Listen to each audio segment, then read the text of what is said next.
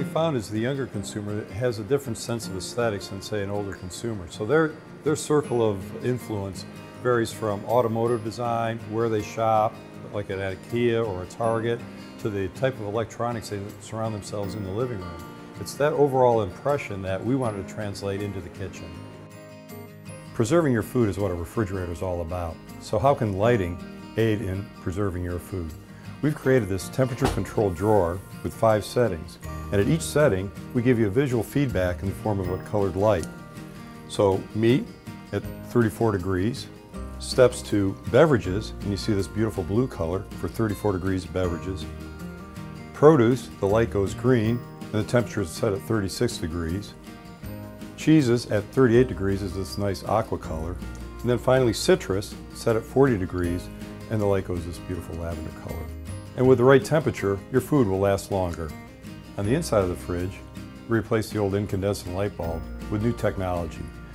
We've introduced 7 LED pinpoint light sources on the inside of the fridge to present the food in a clear, crisp fashion. Along with the enhanced lighting we added to the inside of the refrigerator, we also added lighting to the outside of the fridge.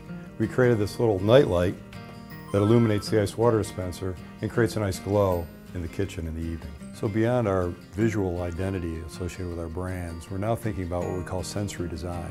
And that's the senses associated with our product and the product interaction. It can be illumination, sight, it can be touch, the controls, as well as sound and the sounds that our products produce. So what we've developed is basically a soundtrack for each one of our 4 brands. For example, this is our Monogram brand soundtrack. Monogram being our high-end product line.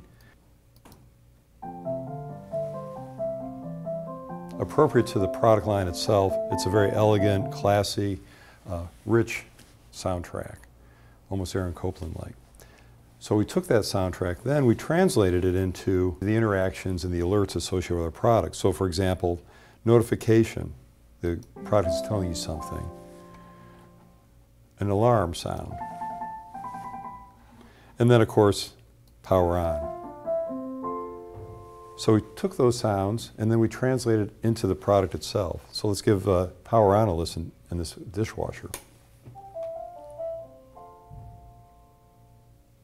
So again, creating the overall experience associated with Monogram means more than just the aesthetics. It also means the sound that the product produces. I'm boiling water here, but this is not your typical electric cooktop. What I'm demonstrating is a GE Monogram 36-inch induction cooktop. A lot of people like the nice smooth appearance they get from an electric cooking surface. It's easy to clean, has a nice minimal look.